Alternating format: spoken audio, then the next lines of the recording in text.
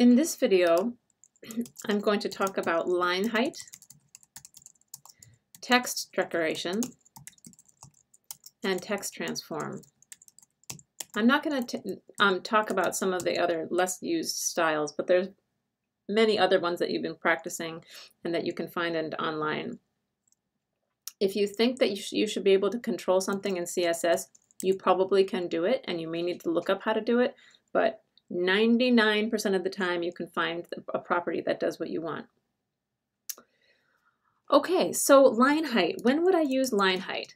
Let's take a quick look at our browser window. So typically a common time to use line height is in list items. So I want these list items to be a little bit farther apart from each other than they currently are.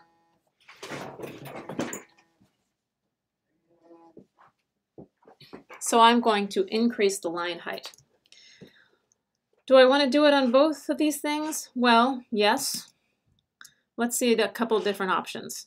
So if I wanted to do it on all LIs, line height, how much space do I want to take up? Well, by default, 1 EM. If I wanted a little bit more than the height of my font, let's call it 1.5 EM. Again, I have the opportunity to use EMs here. I can also use pixels, but because we're talking about a list that is a list of text, I would be more inclined to use EMs here. Refresh. Okay, so that has increased the overall height of each of the LIs in both of my lists because I put it on the LI.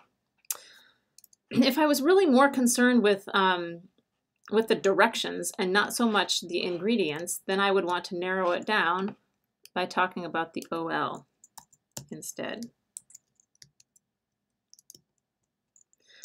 Now the top one closes up, the bottom one goes down a little bit. Maybe I want it much bigger between the lines. Okay. Now, the reason why I did this is to show you where that line height actually takes effect. So it's making each one of these 2.5, not just between the numbers. So usually, and I'm going to leave it at that because usually I will actually increase the spaces between number 1 and number 2 and number 2 and number 3, but not inside. And this I have to do in a different way that we're going to learn either next week or the following week. So just to show you, line height will, if you have multiple lines, will affect each line. That's a little gross. I think I'll go back to 1.5.